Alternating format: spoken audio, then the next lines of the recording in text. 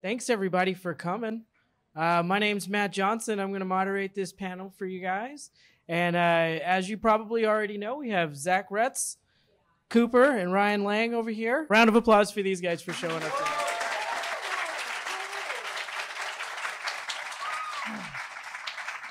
So you guys know our primary, we could talk about 100 different topics at these panels, but our primary topic here is doing creative work versus doing client work, and some of the similarities and differences and how those things affect one another. I don't think we could have had three better guests to discuss this. And I'd like to open it up just from my own experience, saying that the grass is always a little greener on the other side, right? I think everybody who has a lot of professional work really wants that free time to do their own client or their own personal work, and then vice versa. If you're doing all your personal work, you just really wish you could pay the rent with your artwork, right? So I would love to hear what any of you or all three of you have to say about that. The idea that maybe grass is greener on the other side sometimes. Well, being at a studio, they like take care of you. You get like your health care, getting free snacks. If you're having a bad day and you don't like produce much good work, you still get paid. Yeah, stuff like that is nice. Paid lunch. Paid lunch is always a good thing, right? Yeah. Ryan, what about you? I mean, the upside of working like either at a studio or for a client, you know, doing your work for a client is like you have rent and you have a mortgage. So that kind of takes care of that. But I mean, then doing your own, you know, your own creative stuff on the side is, I guess that's when you don't have to answer to anybody and you get that kind of freedom, but it also comes without pay sometimes. What about you, Cooper? Hello. Hello. Just making sure this is working. So when I first graduated college, I did pretty much only personal work. And I don't know how this happened, but I like fell backwards into art directing for TV and movie campaigns. And I have an amazing situation where they hire me 10 days a month, which pays all my bills, and I have the rest of the time off. So I somehow, because I struggled a long time with work-life balance, somehow I got this kind of amazing situation that I highly recommend if you can finagle it on retainer. Look for it. Work 10 days a month. Got it. That's what I do. Got it. Made that note. I guess like in a lot of ways, I think that the rules and requirements of client work really sometimes help structure a little bit of, you know, getting those creative juices flowing. Do you guys enjoy those restrictions, those rules and requirements that come with client work? Does it help you kind of like work within some restrictions, or would you rather have sort of more free form work? Yeah, sometimes it's nice because it'll like push you out of your comfort zone. Like, for example, like I worked on a movie with like tons of like buildings and cities and stuff. So I'd never really painted cities before, so I had to like learn how to do that, and I'm glad I did, because otherwise I probably wouldn't have.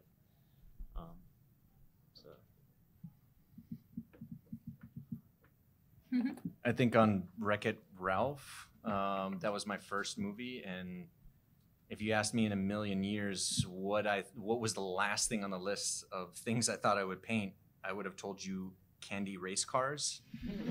And somehow that became like my thing for 6 months, 8 months, something, and I got a job out of it. So that creative restriction actually helped me keep my job, because I was a trainee when I started, and then they're like, oh, this guy can do like these 3D looking renders. Maybe we should keep him around.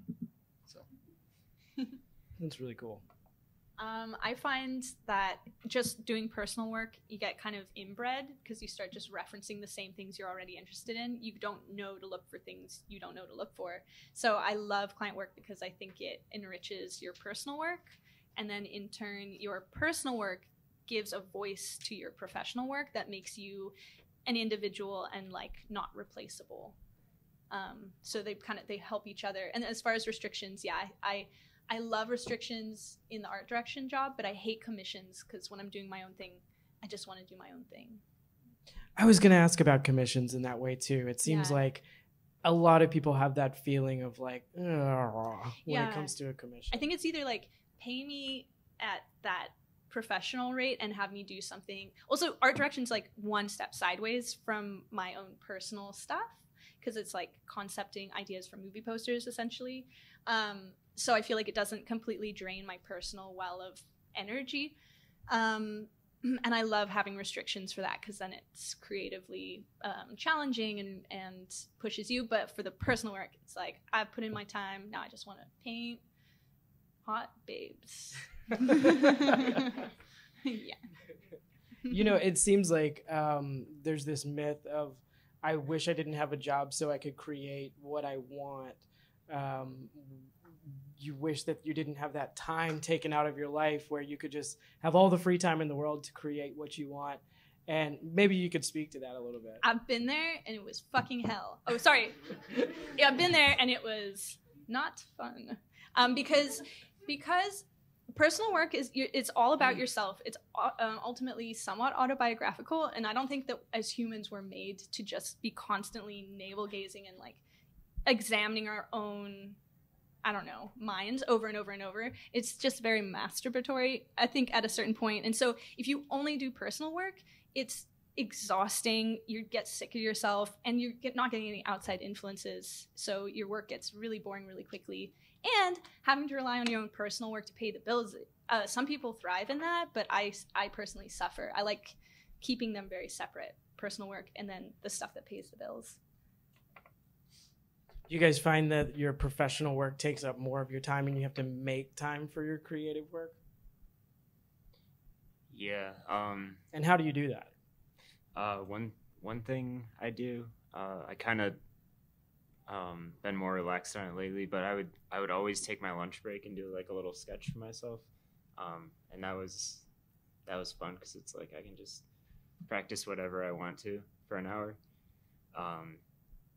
or I'll get up early and I'll spend a few hours before work doing like personal projects, work on my like stories or whatever. So setting aside that time is really nice.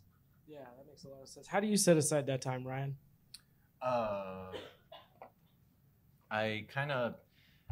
I'm changing it up a little now, but basically my schedule was like I get up, and because I'm getting older, I have to go exercise. I get up, I go exercise, and then I get ready for work. I go to work, and then I try and carve out like 3 hours an evening, which my situation, which is my wife is completely fine just watching reruns of Seinfeld, and like she's totally like on her own most of the time.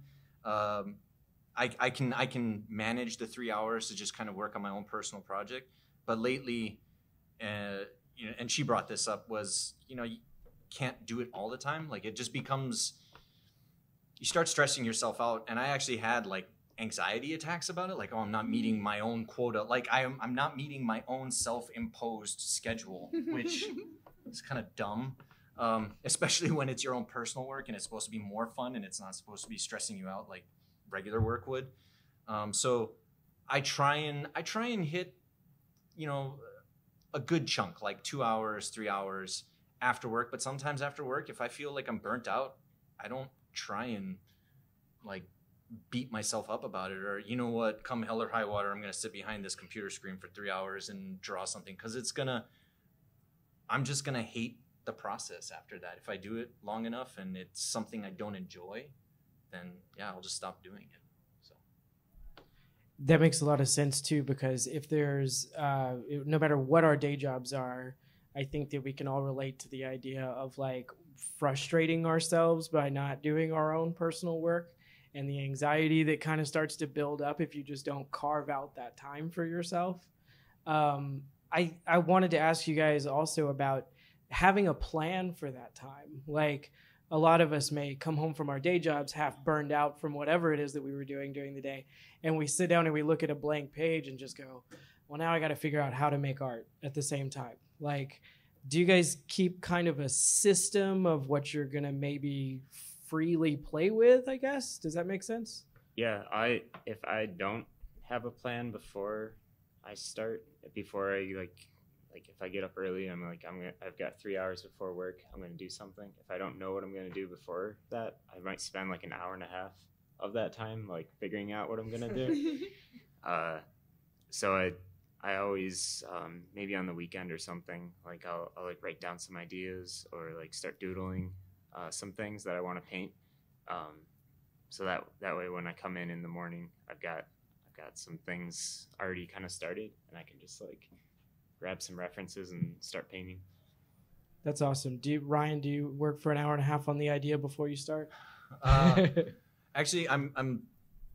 What works for me is that right now my personal project is like a graphic novel, and so I did like all the thumbnails, and then I started refining the drawings, and so it's pretty much I have everything like laid out, and I kind of know what I have to do. It's just picking which panel I want to try and tackle in that 3 hours. Like if I'm having a good day and I come home from work a little early and I feel like I can take on a bigger image, then I will. Or if I'm just like, no, I'm just going to draw a bunch of heads tonight or 2 heads, then I have that blueprint there and I'm ready to go. Cool. My advice is just to start, because I think it gets really overwhelming if you're thinking, I've got to sit down and make a drawing, but it's a lot easier to be like, I got to sit down and just make one mark on this piece of paper, because once you start, you're just going to keep going. But it's kind of like going to the gym. If you're like, I'm just going to go for 5 minutes, you can trick yourself into going. That's a really good piece of advice. And along the same lines as all of this, I wanted to ask about the process of learning. You all seem to have very unique ways of either, whether it's going to the zoo and doing animal studies and sketches, or if it's, Zach, I've seen you do plein air painting with your iPad on Instagram. It's awesome. Like, do you guys find time for that learning space as well? And how do you do that? Yeah, I always try to do something where I'm like constantly learning, whether it's a new book or like a new like schoolism class or something like that. Because if I don't see like growth in my own work, then I start getting like depressed and like feeling really bad about myself, because I want to like keep moving forward. So yeah, like sketching like outside or like doing some plein air, like those are all like really helpful things to like keep your eye evolving. That's awesome. Any tips, Ryan? I just keep drawing the same thing because it's 150 pages. But when I was doing more kind of like learning to learn, like I love John Park's paintings, and so I'll like buy like Gumroads and watch John stuff and try and do like some studies like that if I have like a little bit of downtime in the morning. But I used to be pretty good about going out at lunch, and then literally you miss like one and it's all downhill from there. Like I would go out and plein air paint, and then I missed one, it just started stacking. I'll go tomorrow, and then here we are like 4 years later. Same with that.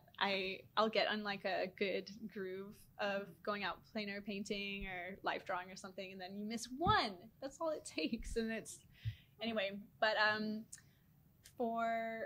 I really like to use my work as my education too, because I have to do a lot of research on really weird random stuff. So as I'm going, if I find something at work that I think is interesting and I want to dive down into, I have a little notebook and I'll write it down. When I go home, then I'll do research. A lot of it's like visual research, like photographers to look up, or themes or weird creepy stories or something. I don't know, you just follow your curiosity. I think if you're curious, you can't help but learn.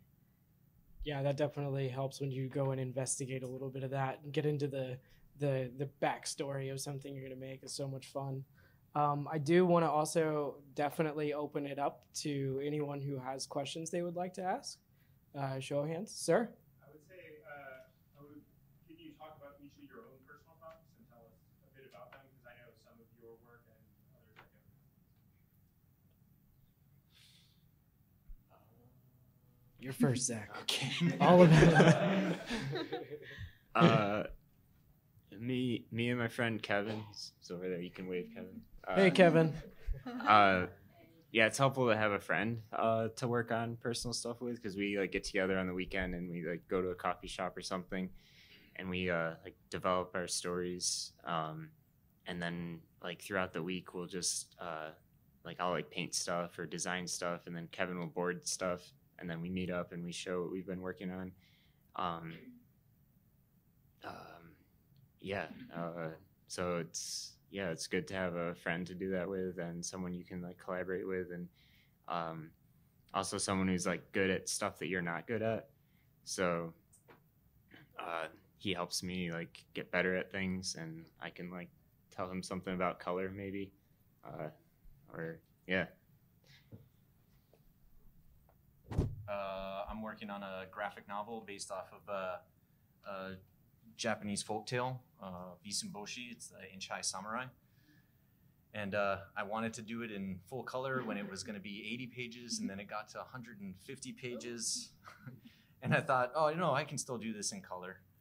And just recently, I got talked down to like, no, you should probably do it in black and white so you can like release it sometime in your lifetime. Because I did the math, and it would have been something like, I thought 24 months of just painting, and that would have been like 3 hours every night and like 12-hour weekends.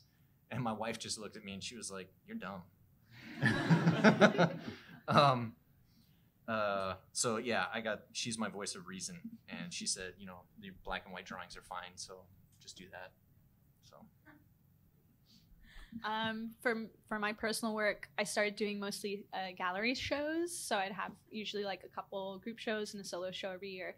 That would be kind of the deadline I had to hit to get paintings done. And then I moved more into, and I do illustration too. Then I moved more into publishing, releasing art books, and now I kind of just draw whatever, and I release prints and kind of just do whatever I want with my time off. Because sometimes I just make like sculpt little vegetables and stuff. Yeah. That's awesome. Great answers. Anybody else got a question lingering out there? Yes, sir. I was wondering if you have any tips on like time management stuff. Time management tips, if you guys didn't hear that back there. For me, it's definitely setting aside time. Like if that means getting up early, or like setting that time aside at night. So then you know that that's your time you're gonna do like your work, and then also having time set aside where you can do stuff like work out, get exercise, eat dinner, make food, watch a TV show, because you need that time too to like refresh and yeah. Any time management tips, Ryan? Cooper? I mean, pretty much the same. Like having like I said, I was trying to do like 3 hours, like a specific time. But again, I think within reason, like when you're not feeling it, don't force it. Like, I mean, it's your personal project. It's not supposed to be torturous, and you don't have to suffer for your art, no matter what anybody tells you. I'm lucky that my wife is like, if you don't know Helen Chen, she's a badass, and she basically just talks me down from a ledge like every evening, and she's like fed up with it at this point. Like, I'm like, Helen, do I have to work tonight? And she's like, do you feel like working? No. Well, then you know. But it's always good to have somebody like in your corner like that to help, because the time management, like I was saying, like you can set that time management, but it's also how you feel. Like keeping a schedule is, there's no point in keeping a schedule if it's slowly like killing you. Yes. I will also say I'm a huge believer in lists. I really like making disgustingly like intricate breakdowns of what needs to happen in tasks and stuff, and I don't always stick to it, but at least I also like do that fake out thing where I'll tell myself it's due a week before it is actually due. I just put it in my calendar as a week before, forget that it's actually due the next week, so when I'm freaking out it's like, oh well, now I've already got to the emotional place where I'm ready to start out of panic, and now I know I actually have the time to also complete it. So a lot of faking myself out, making lists and tasks just so I can kind of getting back to that just start thing. If you have a task and you're like, oh, the first step is just mount this piece of paper to this board, it's a lot easier than if the task is complete this show of 25 paintings. Yeah, and on time management, like that work-life balance too, I think is so important. So it isn't this horrible, burden, ball and chain. Sir? Do you guys have any advice for keeping your personal projects like fun, like especially when they do get kind of like torturous and it does become kind of like a you don't really know what you're doing and you do kind of get stuck, etc. So how do you guys keep it fun? I guess I know Zach, you said before to like care less. Any advice on caring less when you start caring more? Well, a couple things. You can give yourself like a little time limit. Be like for example, like lunchtime. You're gonna you have to finish a painting at lunch. So then it's just like to get yourself out of a funk or something. That's helpful. Also, I like to if there's something I'm learning, you can apply that to your personal stuff. So like maybe like recently a couple of things was like learning Blender. So I'd like start to apply that, and then I've been working on trying to draw better. So I've been like drawing more. So then applying that to personal projects, and yeah. That's good. Any other questions? Yes, sir, in the back. Just a question on how do you guys manage client expectations, especially when you're doing things on spec? I can receive many renditions of the same thing. Okay, this is a secret, but I give them one image that they asked for and one image that I want. And then you make them pick. They'll usually pick the one they want, but it's I heard, of course this is gonna sound like idiotic. I heard a TED talk on the architecture of choice, and it was all about like, and it sounds weird, it was all about ragu, like the pasta sauce. And that's this guy like has like this architecture of choice, and literally like I find that works. You give a client exactly what they asked for. Like even when I was freelancing, give them exactly what they asked for, even if you think it's not good. And then if you have the time, you give them your version of, you're like, no, this is what I think works. So you've basically fulfilled the design brief, but you've also given them what they're really paying for, which is your best take on their idea. Good But answer. it's a good TED talk about pasta sauce. That's awesome. Any other questions out there? Yes, ma'am. Just wanted to ask, like, how do you end up managing time for like other personal stuff with your work, like family, friends, socials, which is also important? It is so important to me to have a balance with life too. So I go camping every month. That's how I decompress, and I usually go alone because I'm a creep. So that really helps, and I think it really helps to almost have it in your schedule, like every month I'm going to go, because otherwise you can put it off. There's always something to do. Oh, I should be working on this or that. But if you make it this weird, like, I can't miss a month or it's going to fall off, and you go every month, then you're just going to get it done, and you need it. You need to make time for it, even if it feels frivolous. Make that time. Any other questions? Yes, sir. I have a question for Ryan. What page are you on Izumoshi, and have you thought of releasing another Gumroad about your process? So the page I'm on is the one after the page I just finished.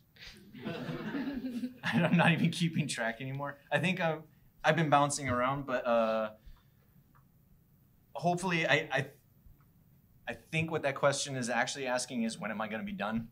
Oh, okay. Well, hopefully now that I'm doing black and white, it's probably, I'm hoping I'll finish everything by February, March, because the way I started the book was a little more looser, and I didn't really have like a process. And as I got to like chapter 3, 4, and 5, the drawing started getting tighter, the values started getting tighter. And so I think it'll speed up, I hope, for the last kind of like third of or what is that, half? The last 3 chapters, there we go. And as far as like tutorials, I really wanted to finish a Gumroad before today, but I should be done with it by next week sometime. Isamboshi. Yeah. Pasta. It's I'm just taking one of the pages, a page that I really liked, and I'm trying to like paint it up as kind of like a look of picture kind of thing. That's really cool. Other questions out there? Yes, ma'am. I was wondering, do you enjoy client work or personal work better? And do any of you want your personal work to become your full-time job? Like, not doing client work? I definitely enjoy personal work way better. And yeah, it's one of my goals to be able to do that full time. That's cool. I think. You were gonna say something over there, Cooper. I didn't want to. Oh no, I'm going after it. I'm going after it. I definitely enjoy the personal work more because I'm the boss. But I mean, yeah, I'd definitely like to be my own boss down the line. Like I'd like to be like a showrunner or kind of like sell an IP or that sounds so corporate. I'd like to make something cool and have it move on screen. I would never want my passion project to be my full-time work. Yeah, I think if I won the lottery, I'd still go into work at the ad company because it helps my personal work and it keeps me sane to work as part of a team. But yeah. That's pretty good. Other questions out there? Yes, sir. Yeah, I have a question. So, like, coming into like a studio or like any like freelance job, do you guys like have like a process down like already, or did you always have to like kind of relearn like based off like your art director like how to do something? If you guys in the back didn't hear, he asked about if you already had a process coming into a studio job, or if you kind of had to learn from those art directors what the process would be. Is that kind of your question? Not like what the process would be like with directors, but like did you like let's say like you're doing environments, right? Like for like a story or something. Did you already have like a process down, like coming into the studio, like how you would go about Designing like an environment. designing a scene and all that? I mean, I have the way I like to do things, but then you always have an art director or a production designer, and at the end of the day, you're working for them and whatever they want to see and how they want to see your thoughts coming through.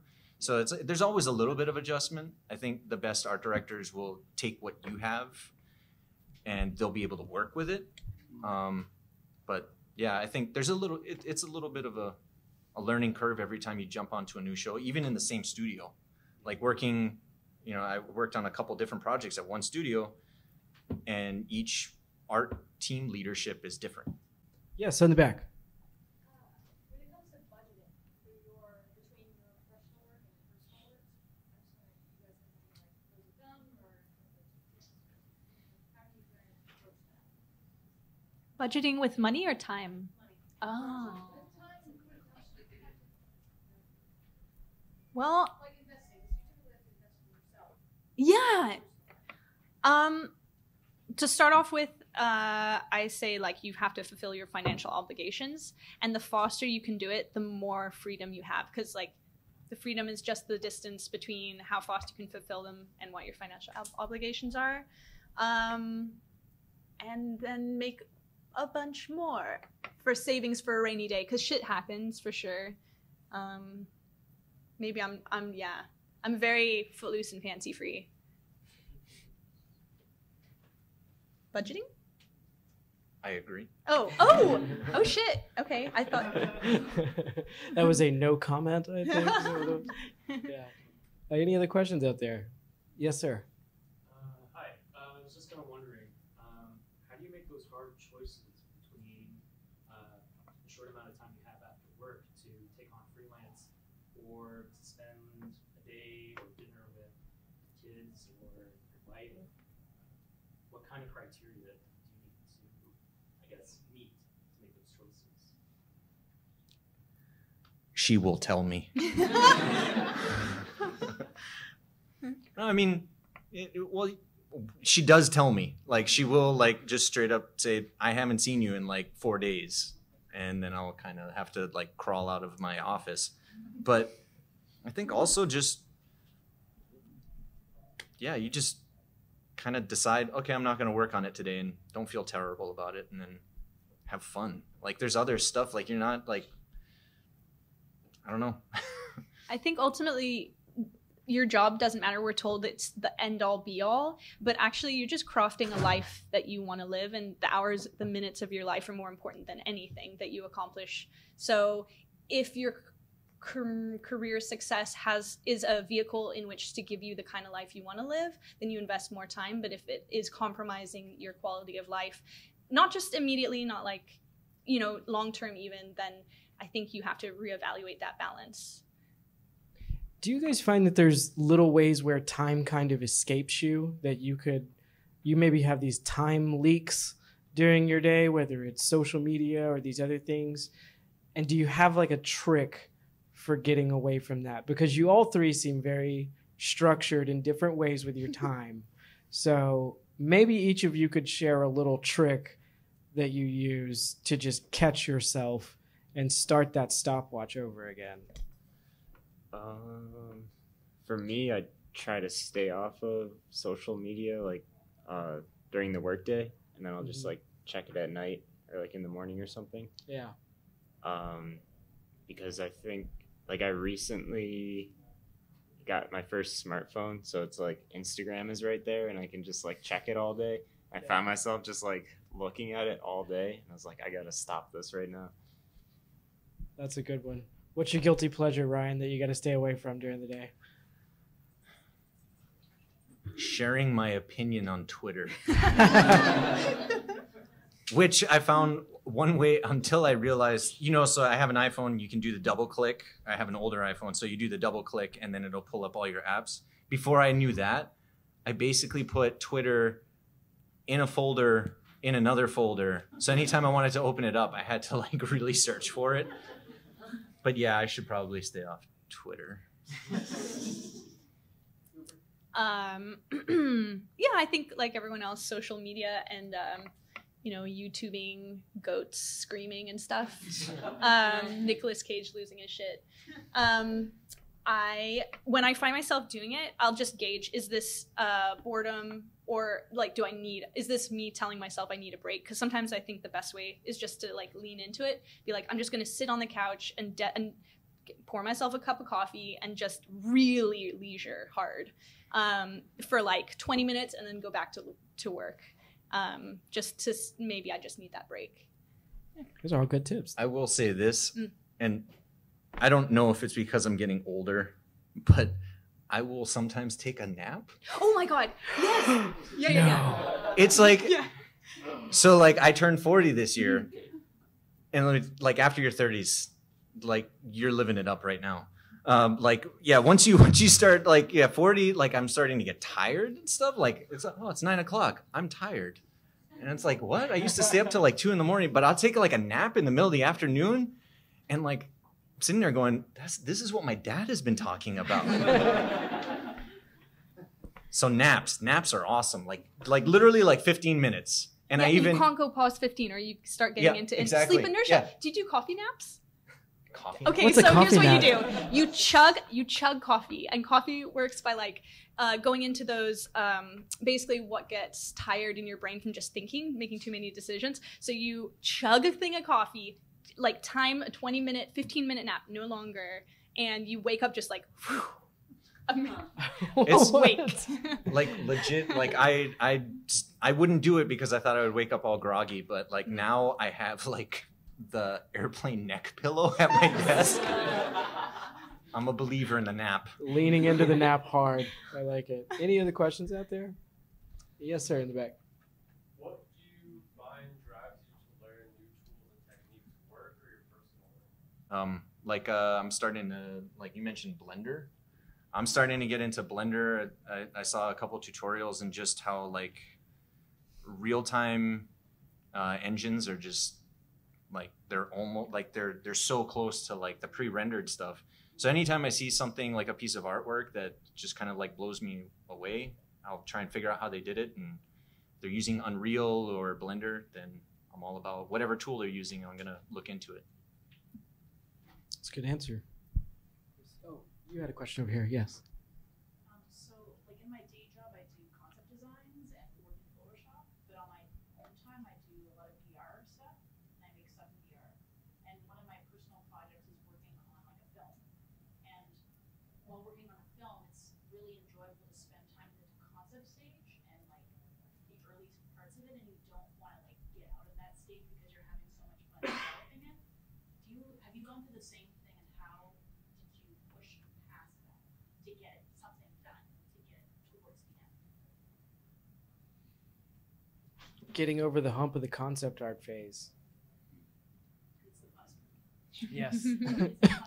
If you have like a little team of friends or however you're doing it, who are like kind of relying on you to like, oh, here's the character design. Now you have to be done with that at some point, and then someone has to model it. Then you have to call it done, and you have to move forward because there's like people relying on you. A solid group of friends will get it done. Any other questions? Yes, sir.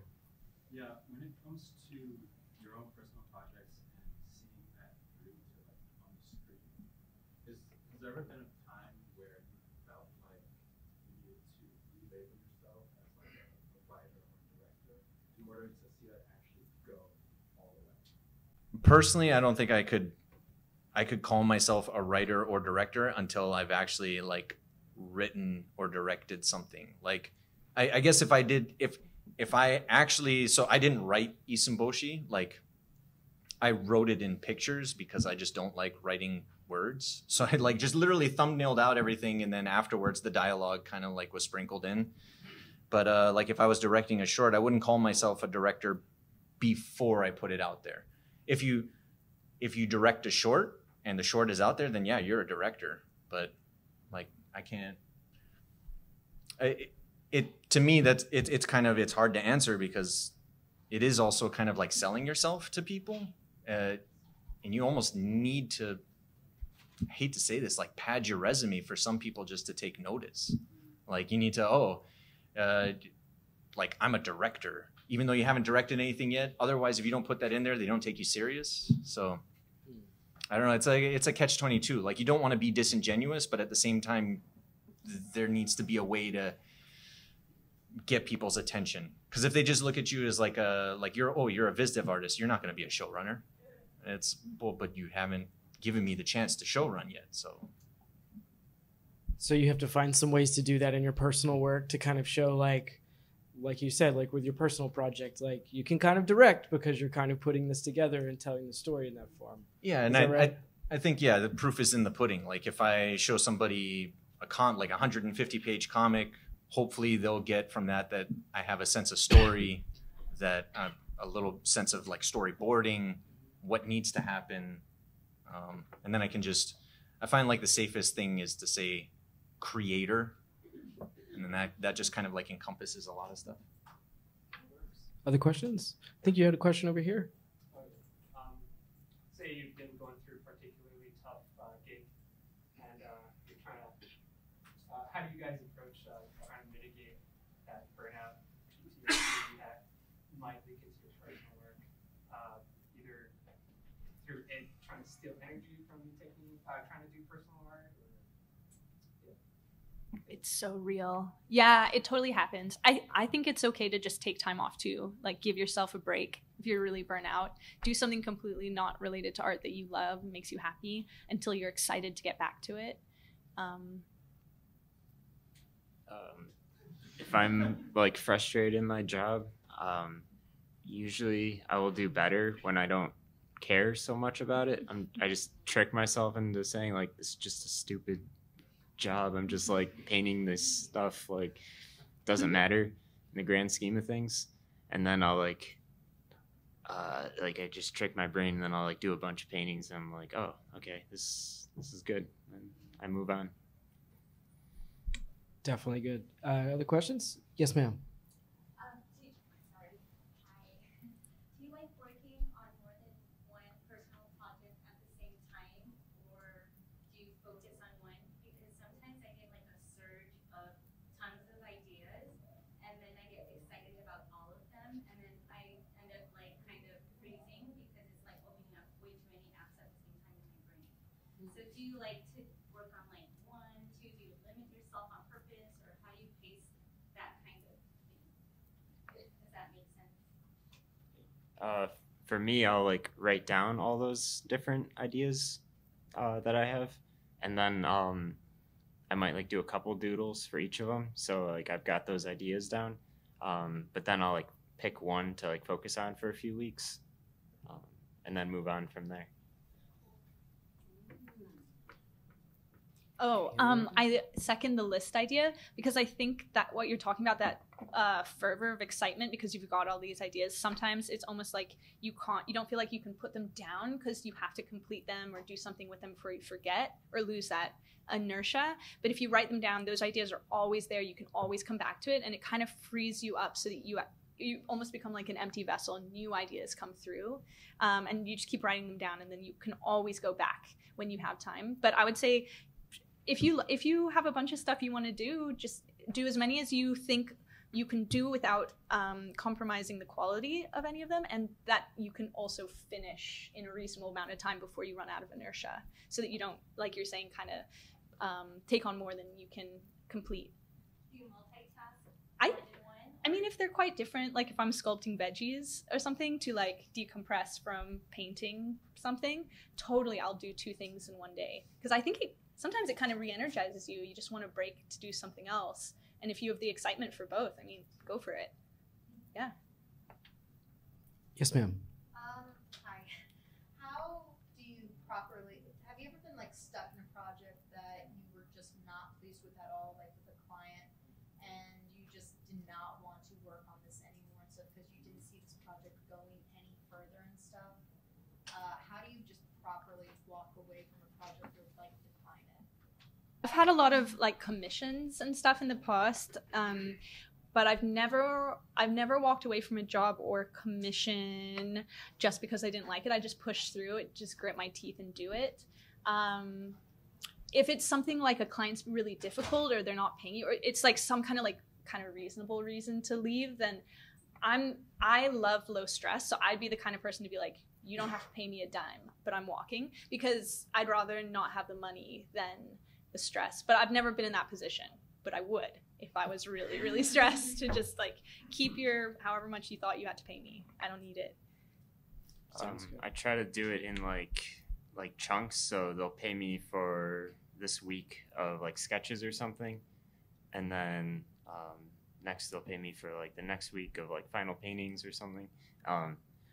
So they kind of get that trial period. If you get paid for that first week and they really don't like what you're doing, it's just like not a good match or something, you can just be done and just move on. So it's good to like leave yourself a way out. Yeah, I think it's good to also kind of, I mean, I wouldn't recommend jumping ship whenever something gets like, you have like a bad day at work, because that always happens. And I'm not saying that's what this question is about, but like also having like just the presence of mind to realize that sometimes things aren't a good fit, and they don't have to be. And that's doesn't reflect negatively on either party. It's just, okay, it started off one place and then ideas change and they evolve. And if it's no longer a good fit and the project is not what you hoped it was, and they're not getting what they hoped they wanted out of you, then I think you can probably bring it up like that. But I think as long as it's like done in a respectful, amicable way, I think that's always, it's just the nature of, people part ways sometimes. So, but I would be selective about it, because it kind of like, it can reflect on you if, people are, especially in, I'll just speak for animation. Like animation is such a small community that people talk to each other, and, if it just seems that if there's like someone is flippantly just like leaving projects just because, oh, well, they didn't like a note or something, then that kind of gets around. Makes sense. Very good answers. Got time for a couple more questions. How do you feed your creativity? Like, you can get a lot of tutorials and all this stuff, and very technical stuff, like how to paint, how to draw. But how do you find yourself to study, I guess, something creative or get more ideas? I don't know if that. Yeah, I mean, I get really inspired, like they were saying, seeing other work, and I really like to see work that's like quite outside my field of study even. So I don't know if you guys ever use designspiration.net. It's really cool because you can search by image color, and it's really nicely edited, but it's mostly kind of a graphic design blog and like a kind of hoity-toity photography blog. But the design is so beautiful, the colors are gorgeous, it feels really you get really interesting ideas, and the way it's laid out, everything's kind of mushed together and you make connections. I find that really sparks a lot for ideas, for creativity. That's perfect. Yeah. Were you going to say something? Yeah, sometimes, I mean, I'll lean back on, I think you mentioned this before, that like I'll lean back on like going down the rabbit hole of like reference searching, and like there's been stuff that I've had to research for films that still kind of is interesting to me, like tensegrity. Like I had to learn about that for Big Hero 6, and that's, if you don't know, it's the strength that an object has when like a suspension bridge, that there's more strength in something being pulled than by standing on top of it. Does that make sense? Anyways, you start researching that, and then that kind of like led me to this like experimental architecture blog, and then you start getting new forms of inspiration. Like I discovered she was an architect, Zaha Hadid, and I got introduced to her work, and then you start seeing other people's inspiration, and it starts just like fanning out, and you get this huge just like well of just kind of like, oh, that's cool stuff, what can I do with that? I think also like oftentimes going outside your immediate field of study is a really useful, just because then you're drawing from a well that isn't immediately like what's all around you, and it kind of creates more interesting connections, and you follow your curiosity into really interesting places that you would never get to just looking at similar work. Could you give us an example, like even if you just make it up, of like how you would do that, like what those things would be that you would pull together? Me? Yeah. Well, back to design inspiration. So if I get into like a photographer's work or something, who is this guy, Crudson?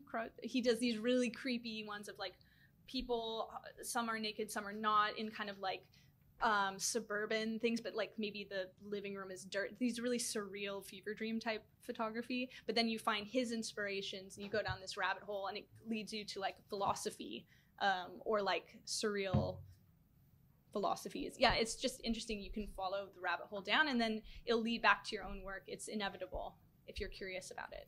That's really cool. I think, how do you guys go about when you find all these references, or you see a lot of other artwork that you like? It's easy to become overwhelmed, I think. How do you kind of bring it all back in together and say, now it's time for me to make something out of all this research I've been doing? Is that the big question? I think I like usually when I start like a search for like something outside of like on Big Hero 6, we were Yokai's microbots. Like they said, well, we don't want it to be like a fluid, but we want it to act like a swarm. And so that led me down the path of like starting to look at ants, and then looking at like, that forming organic bridges. And then the whole idea of like, I think that's where I started learning about the tensegrity principle. And right. And then that started like leading to like cymatics, which is the visual study of sound. And it all started from like, oh, we want it to be kind of like this, or you can give yourself that prompt. Like, oh, it can't be, I want it to be like this, or I actually don't want it to be anything like this. Like they literally said, we don't want it to be Venom. Oh, cool. And so that's why it's these small, like little robots, and they're kind of like a staccato animation. But I guess, I don't know if that. Yeah, no, that totally makes sense. Any last questions before we wrap up? Just a couple more. Yeah, question, like, do you guys have any like grand vision for your projects? Like, would you like to like make a short? And how would you go about? I know Zach and Brian mentioned that you like to make those full time kind of essentially. How would you go about like this Patreon that's like pitching similar things? What would you guys potentially do in the future? I think something that I've been thinking about is splitting up a day. Like if I did quit full time eventually, then I could do like half the day freelance or the first half of the week freelance, and that would like pay my bills. And then the second half, it would be devoted towards coming up with pitches and my own stories and stuff. That's cool. Any other questions? Yes, ma'am. I'm always kind of interested in what artists listen to in terms of podcasts. So, do you have any? Because me, I'm mostly listening to like artist podcasts, but I'm always wanting to find out other things too, and what other artists are listening to. My favorite murder. Lost podcast on the left, and This Podcast Will Kill You. It's about infectious diseases. Those are my favorite. Just some light listening for painting time. Murder, infectious diseases. Just really gets you in the mood to paint, right? Yeah. On the other end of the spectrum, I actually don't listen to podcasts, but I watch. I realize that I'm slowly cultivating my grandma's living room as far as like afternoons after I come home from school. I've gone out of my way to find 80s cartoons that I just play in the background. And so I just have like, it just puts me back in my grandma's living room. But I should probably listen to more podcasts, and then that way I wouldn't like be quoting 80s cartoons, and I'd actually be able to converse with adults. Zach, you got anything that you listen to or pay attention to while you're working? I usually listen to like high energy death metal when I'm painting. Kind of just blocks everything out, and I can just like paint fast. Have no thoughts, just yeah, paint. Right? Yeah. But I listen to like Joe Rogan. He usually interviews some pretty interesting people. Yeah. That's really good. All right. Well, guys, thank you very much. I'm going to go ahead and wrap it up now, if you don't mind. Thank you guys.